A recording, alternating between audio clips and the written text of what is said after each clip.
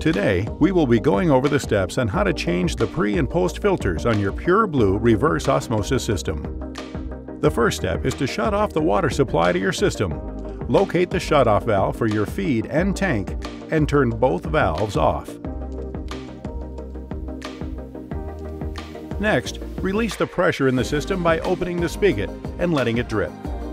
Once the dripping is stopped, close the spigot. Then you will remove the post filter by turning it clockwise until it is clear of the manifold.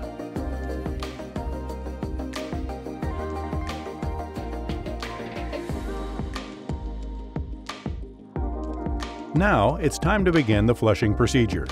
First, temporarily install the first new filter in the post filter slot and open the spigot. Then open and close the tank at 3-second intervals until the water runs clear.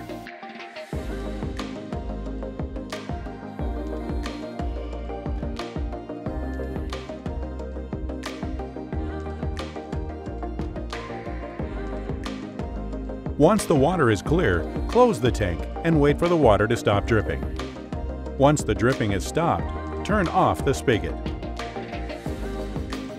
Now remove the newly flushed filter from the post filter slot and reinstall it on the pre-filter slot.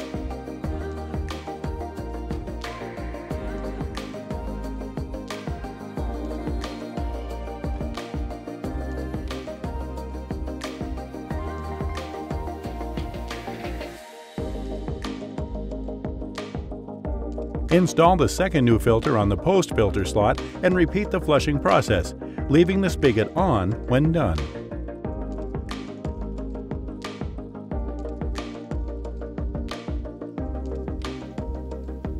After you complete the flushing procedure, you will pressure test the system. At this point, both filters should be installed and the spigot should be on. Now you can turn the feed back on. Once proper flow has been confirmed, turn the spigot back off. Let the system build pressure for 10 minutes while continuously checking for leaks. If no leaks are detected, you can open the tank and begin the final flush. Final flush. Let the tank fill for 1 hour after the tank is filled up.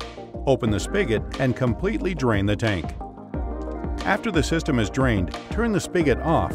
Let the tank fill up again. Your Pure Blue reverse osmosis system is ready to be used again.